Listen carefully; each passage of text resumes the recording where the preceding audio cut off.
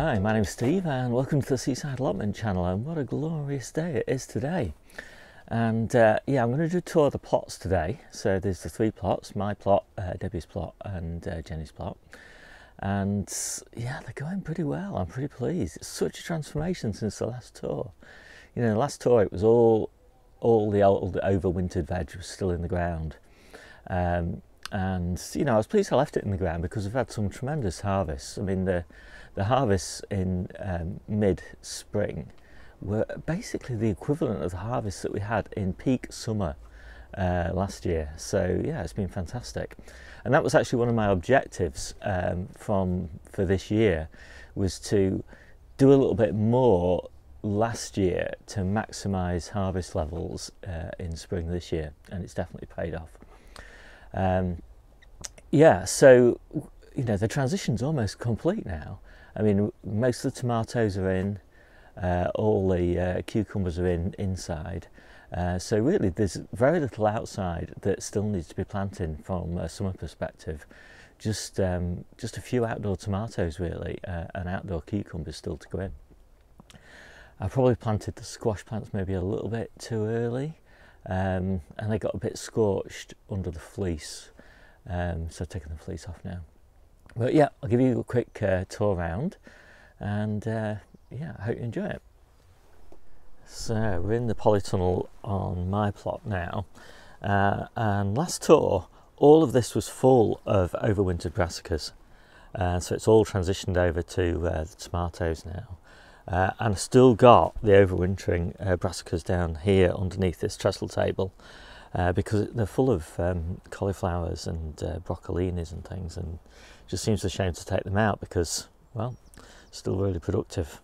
So let's have a quick look around here. So cucumbers are doing really nicely. I'm very pleased with those. We're going very strong, and I might even get the strings in today. And then yeah, the celery. Look at that. Gosh, it's going really nicely, and really good stalks on these now. Some. You know, it won't be long now before we start harvesting a bit of that celery. And these are my earliest beetroot, and these are starting the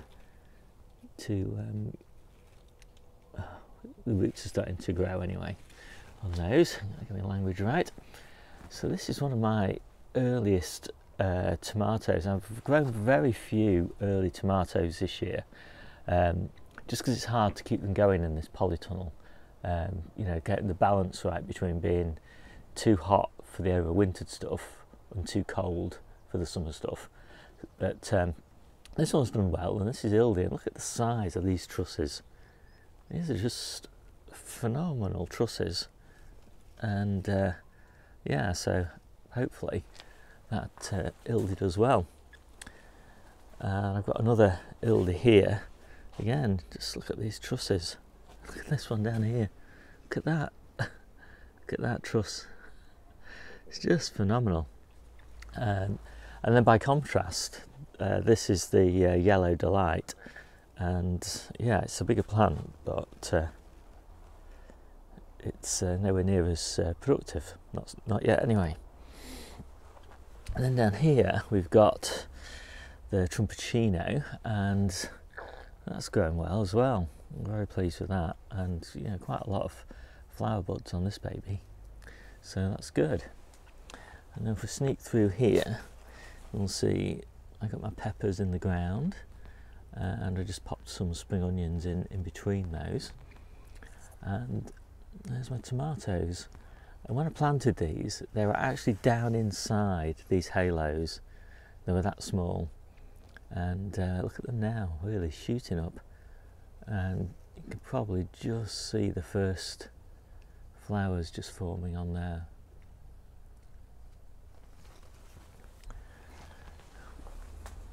So what else? I've got another Trumpicino here.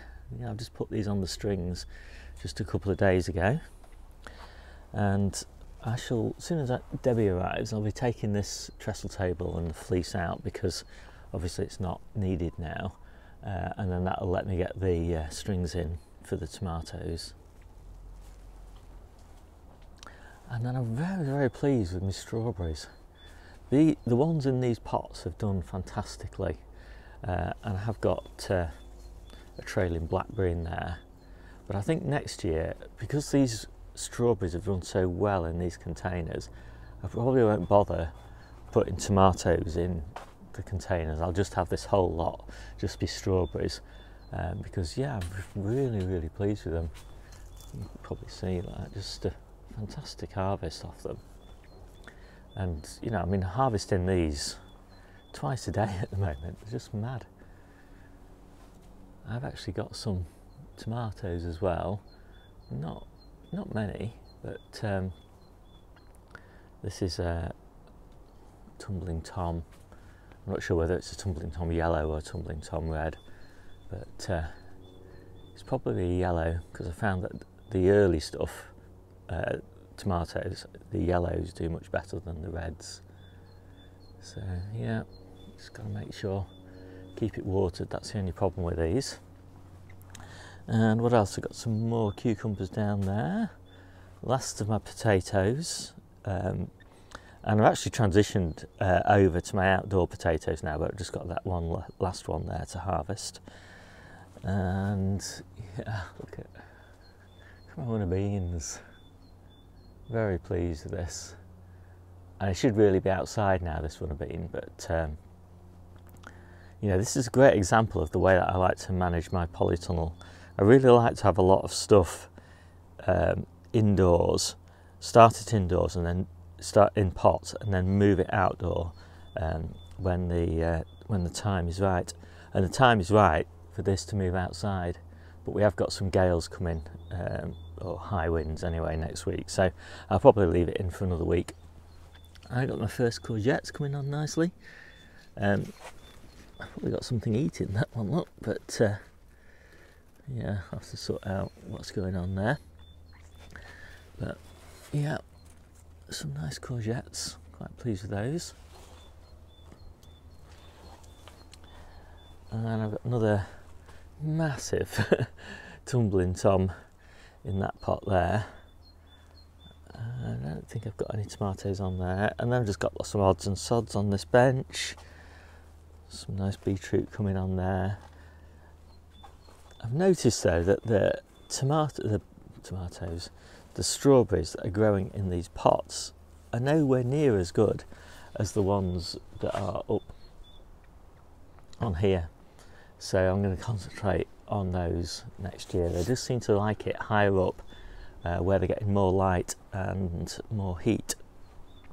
A lot of these strawberries in the pots were actually down on the floor. There's much more shade down there. And what else sitting it here? Oh, just some lovely cauliflowers. Yeah, really gorgeous. Look at those, perfect. And I suppose what I should show you also is just my sweet corn. That's growing on really nicely. Very pleased with that. And I've got quite a few tubs of sweet corn in here, and some of those will be going home very soon, and they'll sit on the patio. So I think that's enough for this polytunnel. So here's a quick overview of the site. I've got my composting down here, got most of my water storage here, or half of my water storage here and half at the other end. I've got my second succession of cabbages here. I've got some of the pointy types, I can't remember which variety there, and I've got some mini savoys there, cauliflowers there, and broccolinis down towards the end, and then all my raspberries, gooseberries all around the back. This is my biggest bed of carrots down here, and that's all doing pretty well in there. And all my cold frames and things, we'll have a look around those in a minute. And some peas down here, and that's pretty much it. So let's look at the details. Okay, so I've got about 300 or 400 carrots in here, and I've just thinned those out, and I've got the nets on, and I also watered them in nematodes just before I put the nets on. So hopefully I'll keep that safe from the carrot fly. I'm really pleased with me mini savoys. They're coming on really nicely. I've harvested loads of cauliflowers so far. I think we've got about 5 cauliflowers, but I have got one, unfortunately. Not everything's perfect. That's starting to split a little bit. But what we tend to do with those is we just treat them a bit like purple sprouting broccoli, and they're just fine. So we break them up into little clumps.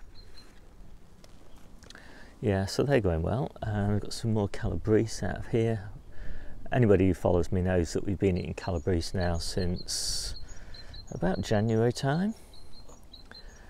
And this is the broccolini, and it just throws up hundreds and hundreds of these little, I don't know whether you can see them really on this video, but of these little florets. They don't look much at the moment, but once these plants get going, they're really prolific. Summer raspberries are doing well, won't be long. Autumn fruiters are all growing strong. Gooseberries, I'm so pleased with the gooseberries this year. We had some problems with the grey mould on the gooseberries last year, and we still had a little bit of an issue this year as well, but we've pulled off the ones that were affected, and yeah, these are looking pretty good. I gave these a good prune as well last year, so yeah, I won't show off with any more of my gooseberries, but yeah, really good.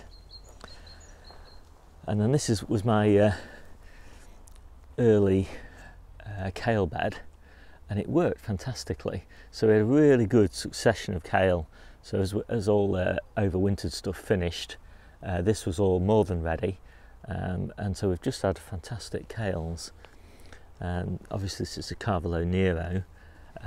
This is dazzling blue, and this is one of the dangers though of doing things really early, is it's already going to seed. Of course that's not an issue at all, because we've got loads of spring planted kale as well.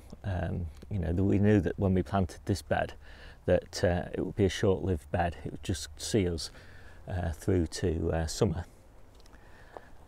I've got some more dazzling blue here. This was planted a little bit later. It's beautiful though, isn't it? Such colouring. And very soon this chard bed will be out.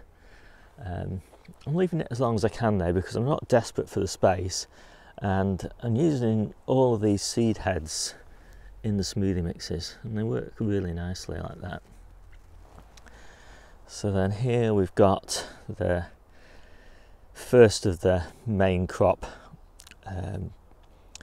of the bolt hardy beetroot, and I'm pretty pleased with the way that that's growing on. So that's not far behind the stuff that's in the polytunnel, and so I'm pleased I didn't plant too much more in the polytunnel, because it's only going to really feed us for a couple of weeks before this bed takes over. And then of course we've got lots of successions of beetroot still to come. I think this is the last of my overwintered veg, and it really needs to come out now, but it's been such an amazing harvest for me, feeding us all from October all the way through to now still, but the quality of these hearts isn't that great now, so yeah, I think I'll be clearing that bed and getting it replanted. I've got some lovely hearts of Navara lettuce here as well, and I don't normally let things heart up. I normally prefer to just keep taking the outer leaves, but yeah, the quality of these hearts is just so gorgeous. And then I've got some lovely stir on onions, and these were originally planted as spring onions, but I've got so many spring onions that I've just left some of these to bulb up. And that's the beauty of using stir on as your spring onions early in the season. You know, if you plant too many, you just get bulbing onions that you can keep. And at the back there's some leeks. I don't know if you can see them, but yeah, they're pretty nice now. And I'll probably end up transplanting those into Jennie's plot, and I shall get some really nice early leeks from those. And then this is the last of my Carvalho Nero early kale, and this was planted pretty much the same time as the stuff you've just seen. Yeah, it's beautiful stuff. So I just planted this bed yesterday, so it's not looking so good, but I've got turnip greens down there, and those are really being grown primarily for the smoothie mixes. It's really nice to have a mix of leaves for smoothies. I tend to try and get about at least 8 different types of leaves in each smoothie mix. So what have I got here? I've got some more spring onions, and then my next chard bed. And obviously it's not looking great because it's only just been planted, but yeah, it'll pick up, it'll be fine. Next time we do a tour, this should be looking really nice and healthy. And I've got 2 beds under these hoop tunnels of little peppers, and they really were sickly little plants in the greenhouse, so I decided I'd get them in the ground as quickly as possible. And well, they're coming on, but they're not nothing to be proud of at this stage. Let's just hope. And a golden beetroot bed with alderman peas behind, and a salad bed interplanted with spring onions, a lot of which have been picked. And this is bijou. It's a gorgeous red lettuce, and this is moon red, and this is like a little gem, but obviously it's a red little gem. And it hearts up beautifully, so I've got quite a bit of that. I do love to have a mix of these loose leaf, oak leaf type lettuces, and the hearting, crunchy hearts. But I'll just bring you back to these. These don't look healthy. They never have looked healthy, and I'm not really sure. The sort of crinkly leaves, just not what I'm not expecting from a golden beetroot. I don't know whether it's just a different variety, but they just don't look right to me. But anyway, I'll leave them because we love golden beetroot, and this is my most advanced bed, and they do seem to be growing, so fingers crossed they'll be okay. Currently my main salad bed, and yeah, absolutely fabulous. It doesn't matter how much I pick it, it always seems to be ready to be picked again. These are some of my favourite summer crops. This is golden purslane. This is New Zealand spinach, just with a few spring onions left in there. And it's interesting that these 2 beds were just planted a couple of days ago from the same batch of seedlings as one that I planted about a week and a half ago, but that was under a cold frame, and I'll show you the difference in growth rates. It just shows you how getting things in the ground really does accelerate growth, provided you can provide good growing conditions. So here's that same batch of golden purslane in under a cold frame, and that same batch of New Zealand spinach, and that is not far off ready for harvest. Fantastic. And there's another lettuce bed surrounded by radish and quite a lot of mare's tail. Need to get to that. And then this is the, well, not particularly impressive bed of spinach. Most of this now is really only fit for the smoothie mixes. Not to fear, I have this gorgeous Amazon spinach, which is where we're taking most of our spinach for cooking and salads at the moment. Really gorgeous, very happy with that. And then next to that are some more salads, and what a gorgeous bed of spring onions. Another bed of these very sickly looking little pepper plants, and they're really just spares that I've got left over, but I am trying to find out whether there's something that I can usefully grow underneath these hoop tunnels.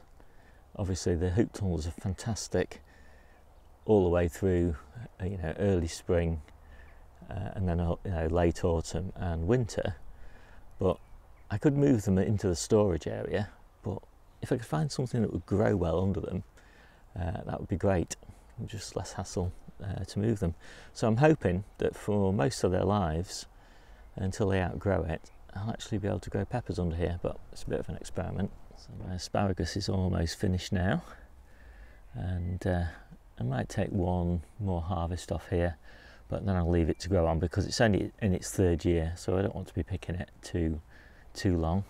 But I was pleased to see I've actually got quite a lot of self-seeded asparagus on here. So yeah, I might end up leaving a few of these in because we've got no asparagus plants down the centre of this bed, so that's where most of the seedlings are. So that's pretty good. So this morning I just planted this bed of resistor fly carrots, and in my experience is that they're not particularly resistant to carrot fly, but I do water with nematodes, and so that helps a little bit as well. Again, even the nematodes, there's nothing you can do to completely eradicate the carrot fly unless you're using covers or growing them really high up, but we'll see, it'll be good enough. And then this is a bed, this will be the last bed of spinach that I've planted, and this is red kitten, which apparently is resistant to bolting. And it is nice to have some true spinach as well as the New Zealand spinach, but anyway, this will be the last batch that'll be planted until August time. And then this is one of my other very early brassica beds, and these are my little clumps of sprout plants. 3 sprout plants to a clump, grown just for the leaves. We probably will get some bonus sprouts, probably sometime in June, July time, but they won't be tight sprouts, they'll be blown sprouts, and I just particularly love blown sprouts, so that'll be a bonus. But primarily we grow them for the leaves, which are super healthy and super tasty and so tender at this time of year. Really lovely. And then we've got another salad bed. Right now I've actually got too much salad, can't keep up with it, but of course last month we had just the right amount, and that's the nature of gardening really. It's all about managing your surpluses really, as much as anything else. And then we'll just take a look at the early peas. So these peas were Douce Provence, and they're a lovely little pea. I can't complain too much. They're not the sweetest pea I've ever tasted, but yeah, they're really nice, and they're really nice little snack food. These were grown initially for the first couple of months in the polytunnel, and then they moved outside, and they're much happier outside now. But yeah, it's a really good crop of those. And then these are really lovely Moish too, and these are Oregon sugar pod, and what a prolific crop this is. Absolutely fantastic. We're just picking handfuls and handfuls of these every day. Yeah, can't keep up with them. And there's only a very small number of plants, and there's only about 12 plants in there. And that's all you need. I'll show you just how I planted these. Were planted sometime in early February, and they were grown on in the polytunnel, and then about March time they were planted just at the back of this coal frame. I don't know whether you can see this is a coal frame. And then they grew on there until I took the coal frame lid off in April time, and then they just shot up this little support structure that I've got there for them. So it's a great way of getting early peas. You just grow them at the back of the coal frames, and they don't actually get in the way of the stuff at the front of the coal frame, which in this case is one of my early kale crops. And I've got some reflex curly kale there, some dazzling blue kind of in the Cavolo Nero camp, some red Russian, which is really lovely, some more reflex curly kale there, and I've got some spring cabbages, which will end up being summer cabbages, but I was hoping that there would be spring cabbages, and then some more cauliflowers. So that's pretty good. And then here we've got some more of the Douce Provence peas, and they're a little bit further behind. And here, this was my, well, a couple of weeks ago, this was the main spring onion bed, and now it's got calabrese, 4 calabrese around the edge, and then in the centre there is another one of the dazzling blue kales, and then at the back, alderman peas, and then in this bed, salads, and then these are graffiti cauliflowers, and another dazzling blue kale in the middle. And then this was meant to be my early carrot bed, but I planted these in February and they were growing so well, but now they're all starting to run to seed, which is really annoying. Can you see? Starting to thicken up. So unfortunately, I'm not sure whether I'm going to get many decent carrots out of here, which would be a real shame. Let's just put one up and have a look. That one might be alright. I'll try that in a minute. Actually, that was gorgeous. I'm still eating it. But these aren't the carrots we're eating at the moment. We're eating these over here. These in January. These are in these containers on the top of my compost bin. I'm still eating this carrot. It's lovely. Yeah, and yeah, they've grown really nicely. Very pleased. Moved them outside about a month ago, and there's enough here for us for about 6 weeks. So by then we should have an abundance of carrots. I don't think I have ever seen this many pears on a tree. Obviously we're going to get loads of these dropping in June, but probably have to pull a lot of them off, which is a shame. It's a tiny little tree, so many pears. But anyway, what I'm really here for is to show the ocker. We had a terrible crop of ocker last year. It was all my fault, but I managed to get 5 viable tubers, so I planted these in these pots. And ocker is something that does well in pots because most of the growing of the tubers occurs really late in the season, so in November time, October, November time. So these can be brought inside, and if you can keep them going until say December, you're going to get many more tubers. And I'm hoping this gives me a really good stock. Probably not enough to eat, but certainly enough to get a good stock to plant next year. So that's my plot done. We're going to take a walk down to Debbie's plot now, but before I go I'll just show you my little, walk back a bit, my little flower border, which is just looking so lovely at the moment. I've got a cherry tree here, I've got a pear tree here, and it's got all these fantastic sebums growing in these planting pockets. I've got a plum tree here. Some more of these, amazing. And then an apple tree here. You can see really with the sun. Pretty good crop of apples on there. Another apple tree here. And there's a couple of perennial kales planted. And doing quite nicely. Not exactly sure what this purple tinge is, but anyway, plant's good.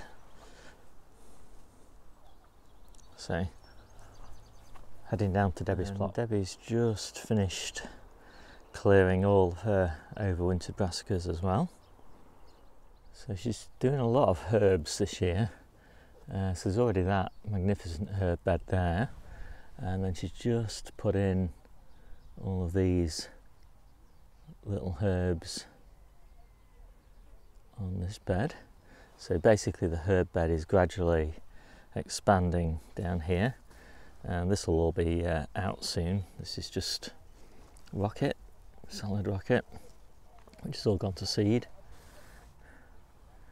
and there's some broad beans down here as well, strawberries and garlic. And then another lovely herb bed interplanted with garlic. And I'm not sure, we've cleared some of these beds, I'm not sure exactly what's going in, but we've got some shallots over there and some New Zealand spinach there. And then we've got down the back there some more broad beans, and they'll be out soon, and they'll be replaced by the claret purple sprouting broccoli. And we've got a pretty staggering harvest of currants, which I don't like, but Debbie really likes. If I can get out of the sun. Unbelievable.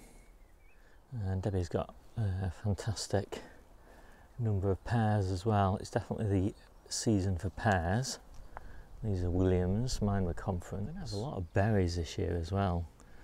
You saw all the raspberries and strawberries on my plot, but there's a fantastic crop of blackberries on Debbie's plot, and she's also got loganberries and tayberries. She's got goji berries and gooseberries. Look at that goji berry, it's absolutely huge. And cherries, you can see that beautifully trained cherry tree there. And then another herb bed there. And then we're going to have loads of sweet corn on here.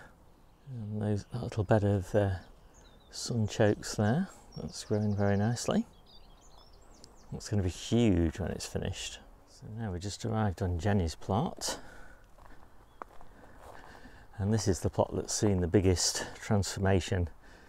This was down here where the brassicas are now. That was all field beans. Over there, that was all overwintered brassicas. So it's really changed. So on this bean frame, this is where the French beans are going to go. And these have been planted in the ground.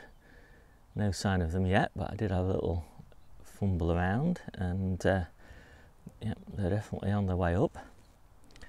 And I've got just between these two canes, here and here, these are amethyst purple dwarf French beans. And then these tiny little plants, can you see them? Those are going to grow into quite big bushes of Aztec broccoli. And I've got some more of those just in pots as well, just in case we have some bad weather and we lose those. And then the rest of this area that's just soil at the moment, that's where all the summer planted broccolis are going to go. The early purple and the claret. And then there's all the brassicas. Let's have a peek. So there's a lovely mixture in here. There's some kales at the front, and then there's sprouts and collettes and cabbages all the way down there. And they're all growing nicely. All the apple trees seem to be doing well. In fact, all the trees are doing well, apart from this plum. Very little evidence of anything on this plum, but again, crazy amounts of pears. And then we've got the elephant garlic here, again interplanted with strawberries. And we have actually had a few strawberries off this bed. And then this is one of the main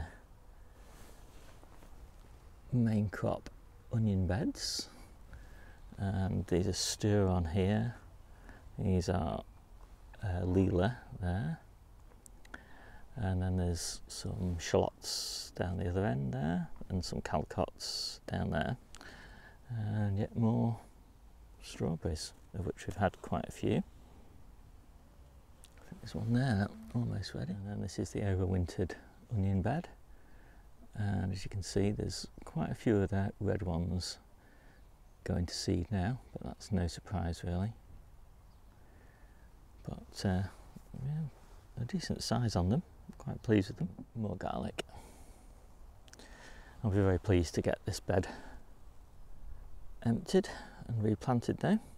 And then we've got these two broad bean beds, which are absolutely dripping with broad beans. This bed's just a little bit behind this bed, but yeah, I just get so many broad beans, it's unbelievable. And then these are the squash plants that got scorched, so you can see quite a bad scorching on there from where the leaf was touching the fleece on a hot day but a cold night. But plant seems to be healthy enough, so I'm not too worried. And most of these are crown prints, so I think there's 12 or 13 crown princes in here. And then some butternut squash down the centre. And these were sickly plants when I put them in, and they're sickly plants now. But it doesn't matter too much because I've got loads of spare crown prints, and we actually prefer the crown prints anyway. And then I think finally just a frame of runner beans. And I did have a few plants. As you've seen, the runner beans that I've got in the polytunnel, so that's my first crop, and then this is the second succession. And then we've got the rest in the ground. So I'm just tidying up now, just smooth these two hoop tunnels off the plot. They were over there, one was over there over that kale, and the other one was here over these carrots and red kitten spinach. And I do love it when I get rid of the plastic on the plot, and it won't be long before that lid's gone as well. Fantastic. So this is the last job of the day. This is the carrot bed that I just planted, and I just popped a bit of shade cloth over it, and that keeps it nice and moist, because carrot germination, the key really is to keep the bed nice and moist. And in this sort of weather, you'll find that you'll water it and then half an hour later it's dry again. With that shade cloth, you only need to water it probably every other day, and yeah, it keeps nice and moist underneath there. Makes a world of difference. Take it off in about maybe 10 days time, something like that, and hopefully there'll be baby carrots. I hope you enjoyed that video, and so that's everything that's happened in May. Really excited for June. Start thinking about winter. I know it seems strange, doesn't it? But if you don't start thinking about winter in June, then you know, you're not going to be self-sufficient through winter. So that's done. I'm going to sit in this polytunnel now, edit the video, and I'm going to eat my breakfast. What a lovely little snack.